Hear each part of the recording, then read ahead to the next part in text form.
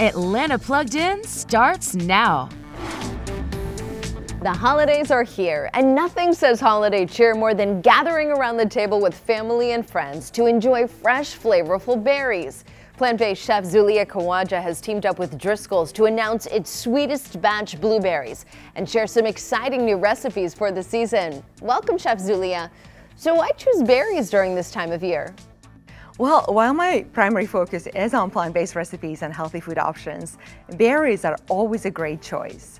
Anyone who knows me will tell you I'm obsessed with berries. Plus, there is no better time of the year to incorporate these juicy berries in holiday dishes. Whether you are including them in your scrumptious desserts or as a sweet, fresh sampler in your appetizers, they're always a great idea. And just in time for the holiday season, these berries are available now to use in your beautiful holiday grazing boards. What's one way to take advantage of blueberry season? Yes, you can make gorgeous grazing boards, breakfast boards for your family.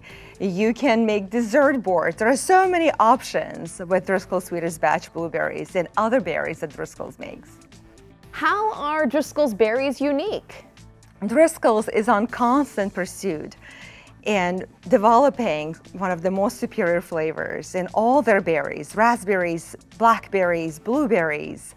They are one of the only produce companies with a dedicated research and development team that focuses on flavor by naturally breeding and developing one-of-a-kind flavor that we all expect from Driscoll's.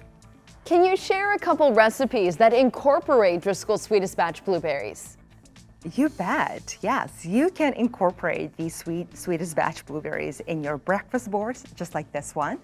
You can make charcuterie boards for your guests to graze on. You can make dessert boards. There are so many options. I personally like to make some cocktails with blueberries. They're absolutely delicious. Where can we go for more information? For more information, you can go on Driscolls.com. There are so many recipe inspirations. Thank you so much, Chef Zulia. Thank you. Thank you, you too. Thanks for having me.